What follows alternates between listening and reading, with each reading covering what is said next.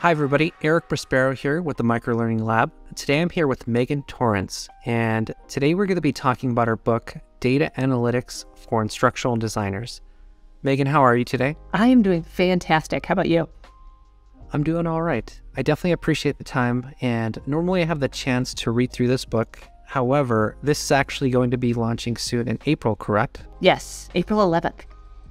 Excellent. So we'll be ready. We're going to post this, and the first question I have is actually tied to your background. Can you walk us through your experience, who you are, your organization, and then we can jump into the specifics with the book? Sure thing. I'm the founder and CEO at Torrance Learning. We're about a 20-year-old company, and we're a full stack learning. We call it direction, design, development, and data. So really supporting organizations, mostly in the corporate learning space, around a full suite of services around learning design. Wonderful. Now, for data analytics for instructional designers, can you explain the key concepts and foundational principles covered? Sure thing. So what we're really looking at is not teaching people to be data scientists, but starting from this position of being an instructional designer. What do you need to know in order to use data in your work? And so we talk everything from some core definitional concepts, some basic statistics, not a lot of math, but some basic statistics, and then a process for going through and creating a plan, identifying questions and hypotheses, creating data sources, storing that data, analyzing it, and communicating it. And ideally, that comes full circle back to making a plan to do your next analysis. So that's really the concept behind it, is giving instructional designers enough tools to get started on their own and to engage more deeply if they're on a larger team that has a data scientist or a data support team, to be able to engage meaningfully with that team. Perfect. So you don't necessarily have to have an advanced statistics background to jump into this book. It's really for the instructional designer who's really trying to understand high-level principles tied to data analysis to provide more meaningful work, right? Absolutely. Absolutely. It's really a matter of upping your game, right? You're a great instructional designer. Where do you go next? Well, bringing data into that picture. Perfect. Which ties into this next question. Can you share examples of how data has been effectively used in instructional design?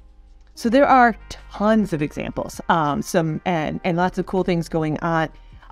And the book actually has about 20 sidebar interviews and case studies with different professionals from around the planet doing different kinds of work. So there's lots of stories in there.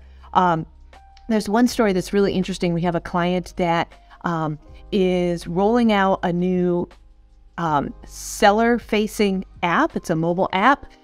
Part of the app includes a learning function. And so it's a mini, learning experience platform within this app. And the app has nudges for different behaviors that the sellers would be taking as they go about in the world. And some of those nudges have to do with learning. So the learning team came to us and wanted to help us craft a strategy for both their learning nudges, but also measuring whether or not their learning nudges were working. And so part of that is actually around the data and analytics. So we started with a process for them, and we followed with them the same process we share in the book, right? So we identified a whole bunch of questions and we sorted them, and this was fantastic. We sorted them into questions that the seller might have that could be answered with their own data, right? Am I on track? What behaviors do I do that improve my results? How many and how much of things have I done? Right? We had a bunch of questions that the business cared about. If people learn more, does that help them sell more? Or if people spend too much time learning, are they not spending enough time selling? Which pieces of learning help sell better than others, right? And really the business cared about that, right? And then the learning team had a deeper level of question. They wanted to know, what about certain pieces of learning content bring people back for more learning content, and questions like that. that were more granular than what the business was interested in, but really important for feeding back into learning design. Because wouldn't it be great to know what works and what doesn't, so you could do more of what works, right? And so that was really their goal. And we followed them through a process of identifying all those questions, and then identifying what data can they actually get their hands on. There's a huge chunk of data in the app that wasn't going to be easy for them to get their hands on. And so when we looked at what their plan for analysis was, they really needed to focus on the kinds of things that were going to be tangible and reachable in the learning part of the app, because that's what they could control. They could get that data. They didn't have to ask for permission for that data from any other parts of the organization. And they could then use that to say, see what we can do in our part of the data. We'd love to have access to the rest of the data so we can get more meaningful results. And that client is actually still in the process of rolling that out, but they're going to be using that data to inform how they construct their nudges and how they construct their learning objects in the first place. It's fascinating. It's always exciting when a client has the potential to create or build in those features into an app where they can pull that information. I know a lot of our marketing clients, our clients with external audiences that were tracking information either through a website or a platform. It's fantastic because you can see their behaviors. There's a trackable system. And anytime that there's marketing analytics involved, you know that there's a lot of information available. So that's exciting just because you have the content available, you have the information available. I know that's actually a big challenge in terms of how are we tracking this. And so can you discuss some challenges or other barriers instructional designers may have when working with data, and how they can overcome them as well? That is such a fantastic question. And actually, one of my favorite parts of the book is at the end of every chapter, there's a little section that says, what could possibly go wrong? And we look at like all the barriers and the challenges and the mistakes to avoid, right? So I think there's a few things, right? There's the barrier to even getting started. Sometimes this feels scary. It's something that we're not, instructional designers don't often have access to a whole lot of data. We get what comes out of our learning management system, and many instructional designers aren't even able to use that really well, right? And so just that getting over the hump of getting started, that own internal barrier. There's then a barrier around what do the systems that you have and that you have access to as an instructional designer, what can you get from them? So most instructional designers are working in an environment in which we use a lot of SCORM for our e-learning to communicate with our learning management systems. And SCORM is great because it's everywhere, but SCORM is super limited. So we've got this very limited data set that we can work with, right? And so that's a barrier. It's just getting over the hump and getting into better data.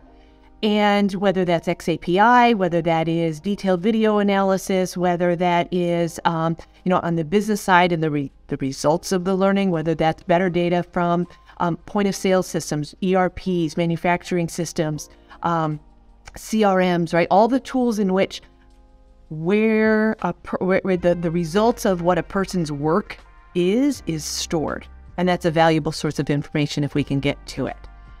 And then the next challenge is connecting all that data so it talks to each other, right? So if I've got a bunch of data, and that's great, it's in my learning system, and I've got a bunch of data in my marketing system, and I've got a bunch of data in my video system, and I've got a mobile coaching tool or something, and I got a bunch of data there. We got all these learning and performance tools. And if none of them are talking to each other, that makes analytics very difficult. Right? I can do siloed analytics, but people don't work in silos. Right? And people work across by topic. They work by sales, by leadership, by safety, right? So those are the kinds of things that the challenges that people tend to overcome. Those are process challenges. The nuts and bolts challenges, a lot of instructional designers don't know where to start. That's why the book is here, right? That's probably the easiest and cheapest solution of the lot. Their tools don't support it. They don't have time in their day to learn or start or do something new. They don't sometimes get business leader support or somebody saying, yeah, I actually want you to bring me better data. And so they have to build that business case in order to get the resources and the attention and the time in order to do it. Yeah, that makes sense. A lot of times there's pressure from the top as to, hey, we just need this done, right? Yeah. But without the data, you can't validate why you need it done. But I definitely like the approach of organizing all those transaction points and then pulling them together. Because again, it's very difficult to track behavior changes after, but I'm sure it's very easy to really figure out, all right, what are lead metrics we can track on the learning management system, and lag metrics that we can see either through behavior or certain transactions or tied to the results we're expecting. Yeah. Or at the very least, survey people and ask. Right? So there's lots of ways. Love it. Now, what advice would you give to an instructional designer who's just starting to work with data and analytics? I think my biggest advice is to start small. And I joke, I used to be the person who wanted all the data on all the things. I figured there'd be some piece of gold in there somewhere and I want all of it. And I would worry that if I didn't track it all, I might never get access to it. And yet that can also be very overwhelming and very difficult to manage. A lot of instructional designers have tools already that capture data, and some of them capture rich data. There are free sample learning record stores with great analytics sample platforms, right? That are free trial. So you can actually go out now, start playing around with what kinds of data your courses could send. Just flip the switch over to publish to XAPI, right? And if you're in an e-learning space, or find other tools, right, that are publishing with rich data. And then start digging in and get really comfortable with the reporting function. Get really comfortable with exporting to Excel or CSV and play around in Excel. There's a lot you can do in Microsoft Excel or Google Sheets that gets you a lot of the way toward basic analytics without costing any more money than what you're already spending to have those tools on your laptop. With this book offering, where could we find more information about you as well as your new book? So new book is on Amazon, Barnes & Noble, and all your favorite big book sellers. And it's an ATD Press book. So if you go to an ATD conference or a conference that has an ATD bookstore, you'll see it there also. My home base is at torrancelearning.com. So that's a great place to come and see what we're doing. And I'm a big LinkedIn user. So I would love for people to reach out, connect with me on LinkedIn, share with me what you're working on and what you're interested in. That's a great place to get in touch with me. Awesome. Megan, thank you so much for the time today. I really appreciate it, and I'm excited to share this book information. Thanks, Eric. This was awesome. Cheers. If you want to continue learning about microlearning best practices, be sure to subscribe to our channel, the Microlearning Lab by Ninjatropic. We'll keep sharing the latest tips, tricks, and techniques to help you get the most out of your training programs.